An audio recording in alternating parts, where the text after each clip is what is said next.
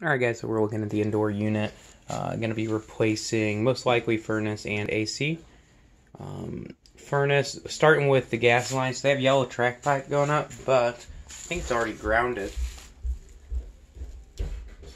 So I don't know if we have to do anything to that.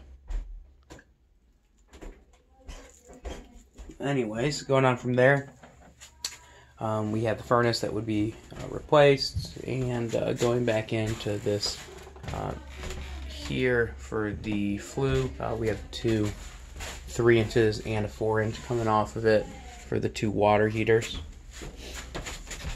Be putting our new coil on top and rebuilding what we need to in the plenum to make it flush.